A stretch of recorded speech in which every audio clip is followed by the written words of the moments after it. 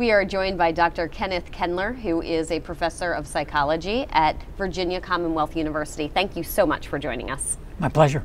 All right, so can you tell us about your study on how marriage affects alcohol abuse? Sure.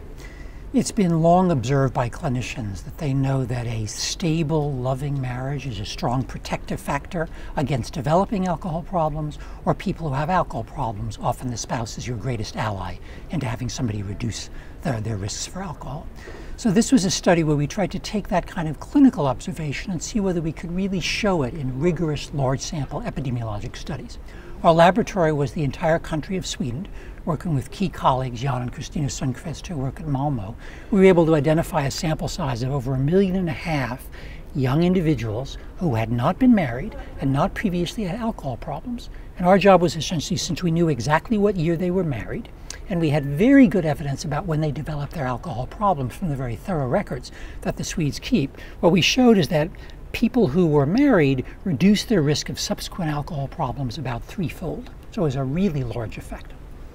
The next part, and probably the most interesting of the study, is in that kind of design, you can't really be sure what's cause and effect. So is it the marriage itself that reduces the risk, or is it the kind of person who might want to get married, maybe more easygoing, may have better interpersonal skills, is more likely to get married? So we used a method that's called a correlative control. And the rough idea would be, we want to take individuals, let's think especially about identical twins, since they're the most powerful. So you have a large number of identical twins, one of whom gets married and the other doesn't get married.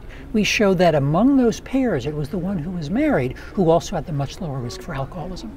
And since identical twins share all their genes, share all their family background, it makes it much more likely that the effect is really a causal one.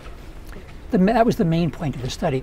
It's fascinating. So speak to how these results relate to the world of psychiatry. Sure. So what this means is that psychiatrists have a much firmer basis when trying to counsel people with potential alcohol problems, showing that the social world is really very important. We live at a time in psychiatry, partly because of major advances in neuroscience, that we're awfully focused on the brain and neurochemical pathways. This is a study that reminds us that some much broader, some very important aspects of our life and the social behaviors they do are really important in the areas of these kinds of conditions. So along that line, what would you like the audience to walk away with?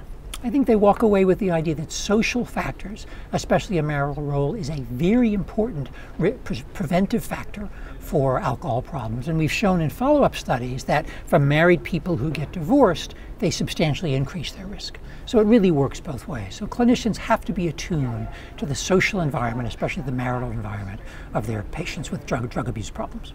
Fascinating study. Thank you so much, Dr. Kenneth Kendler. Thank you for joining us. Very good.